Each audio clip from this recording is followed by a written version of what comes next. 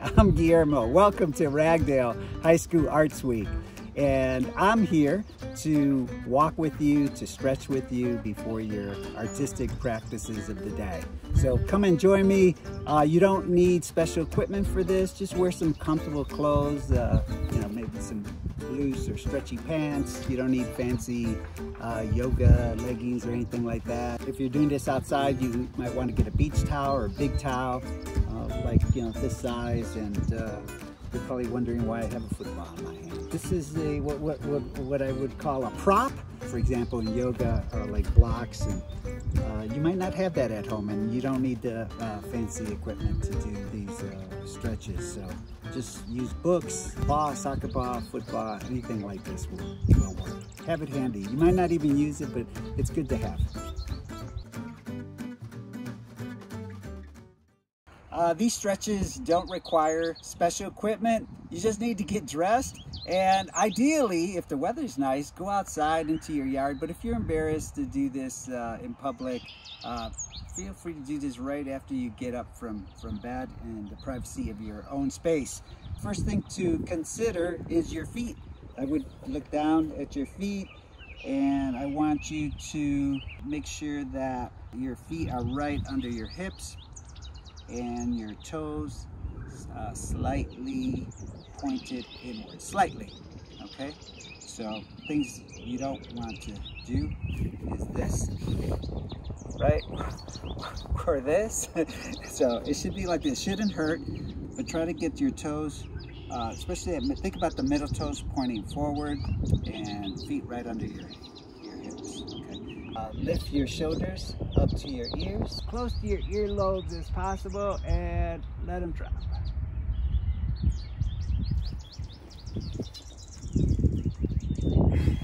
Now we're going to add breathing to that. Inhale.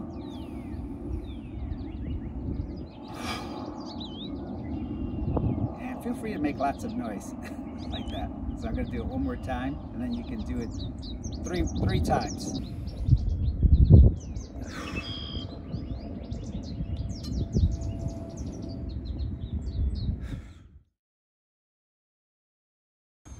Okay, another exercise to incorporate after doing that. You're going to rotate your head, and you're going to use your chin by putting it down and letting it rest up here on your breastplate. You're going to look down, and then I want you to inhale and rotate your head over to the left, trying to keep your chin as close to your upper body as possible,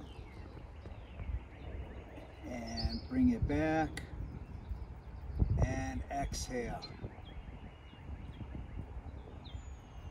back to the middle. Do the other side. Tell the left shoulder to stay put. And when you do that, hopefully you'll feel the stretch here a little more intense. Shouldn't hurt. We don't want any pain. If there's pain, you need to ease off. Pain is not good for this. While you're doing this, you might notice that, for example, when you're rotating your head towards the left shoulder, your right shoulder wants to hike up. Try to think about that right shoulder and tell it to stay put.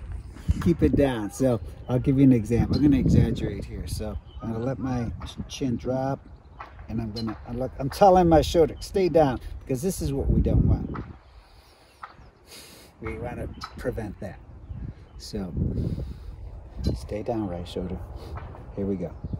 Okay, this next one might make you feel silly, but hey, if you're in a secluded place like I am right now, I am in this beautiful prairie here at Ragdale. I have this advantage of not worrying about anybody seeing me except for the camera person, and I trust this camera person not to make fun of me. But this is the way it looks. Always please watch me first before you try it. And like I said, I learned this from a theater artist, and this really helps loosen up my jaw, my face. I like the way it shakes my body, and it kind of wakes me up in the morning. It's almost as good as a shot of espresso. Are you ready? So you're gonna put your hands together like this. Hold your hands. Let me show you. Okay.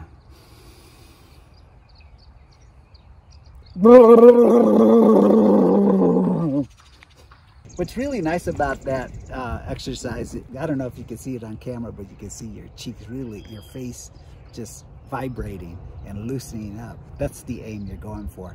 And I like to incorporate the whole body. If you notice, and I'm gonna do this nice and slow, when I went ahead and started at this slightly knee bent position, lifted my chest up towards the sky, and let go, and then come back down on the exhale. If you're doing this at home, you want to warm your